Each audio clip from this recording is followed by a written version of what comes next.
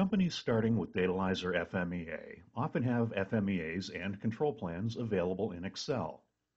DataLyzer offers an option to import these Excel sheets directly in the database.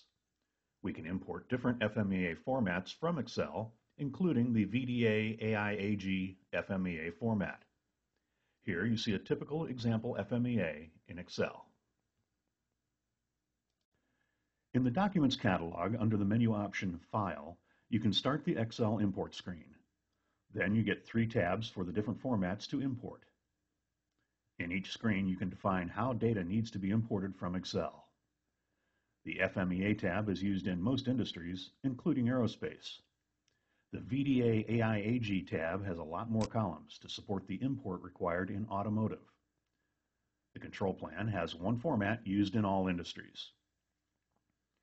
If you have Excel sheets in the standard format and you want to convert to the AIAG VDA format, you can also simply import the old sheets, and then after import, convert to the AIAG VDA format.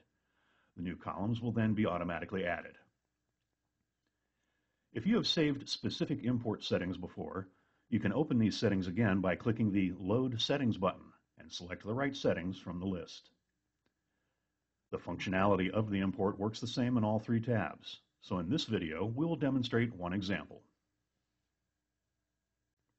First, you must enter the name of the sheet where the FMEA can be found. In this case, the name is Sheet 1. Then you can enter the field setup for the header. In this example, you can see that the first description can be found in column D in row 1. So we enter column 4 and row 1 in the header setup. In the same way, you can enter the other header fields. In fields where you need to enter a name like core team and person responsible, make sure the first and last name entered in the spreadsheet are exactly the same as the first and last name in the setup of users. If the content of the field doesn't match the first and last name of the user, it will not be imported. If you, for example, have different names in the core team, then only the names existing in the user list will be imported. Names not found in the user list will be ignored. To enter the setup for the body, you must first define the row number where the body starts. In this case, it is 10. You can leave the field Quit After Blank Lines at 0. This is used for specific cases. Then you must enter the column number for each field in the Excel sheet.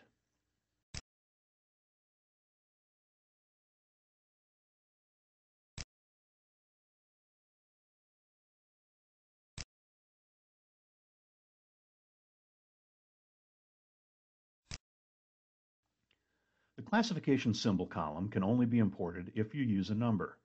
Symbols cannot be imported, but the related number can be imported and will be shown as a symbol.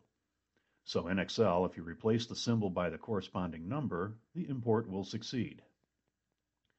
Date fields will be imported if the date is the only information in the field. For example, if you combine action taken and date in one field, the date will not be extracted. If a date can't be converted correctly, the date of the conversion will be entered. Make sure the Excel document is closed, otherwise the import will fail.